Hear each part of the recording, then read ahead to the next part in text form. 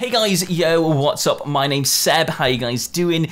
And today it's all about movies. A little bit games, but mostly movies. Let's go.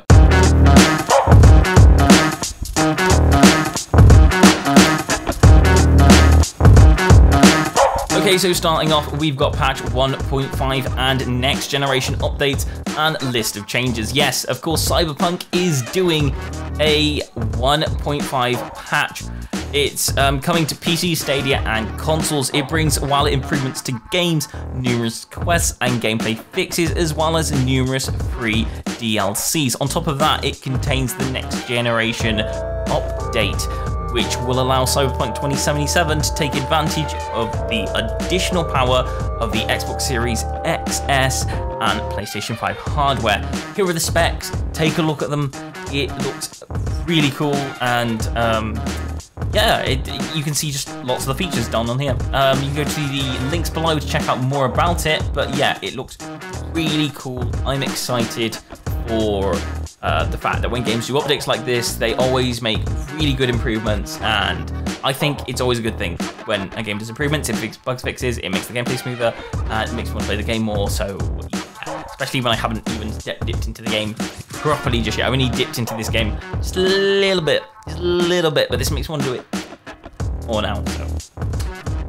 Third Sonic movie on the way, plus Knuckles spin-off series starring Idris Elba. Oh my goodness, I'm so excited for this. This is the third Sonic movie is on the way. That means the second one, obviously, you know, they haven't done the second one yet, so I don't even know why, you know, they're doing a third one. They recently knew that they're doing a third one on the way, but a Knuckles spin-off series, if this is true, I'm really excited for it. A Knuckles spin-off series would be so cool. So yeah, I'm excited for this. I can't wait to see if it will actually push through, and if it does, yes, come on. Halo is an upcoming American military science fiction television series that is coming out on the streaming service Paramount Plus. Yay, more stuff.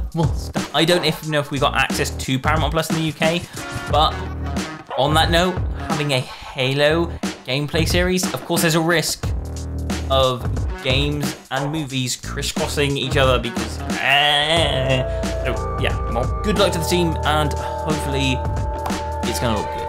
Bioshock movie is on the works at Netflix. Oh yes, if there's something that does work, it will be Bioshock.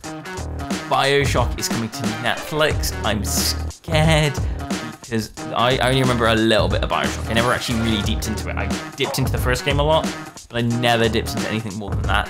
And now that I've heard of this and the amount of stuff that comes out of Bioshock, I really want to get back into this.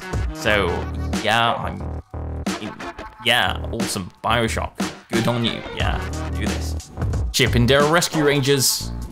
And of course, Chip and Dale Rescue Rangers. I'm so excited to see Chip and Dale Rescue Rangers. For someone like me, this is like, oh yes. I've seen a little bit of it, a little bit of spoilers. Wait for it to pause if you don't want to be spoiled. But there's one little bit I want to mention, is that in the movie, that one of them is animated and the other one is 3D animated. One of them is 2D animated.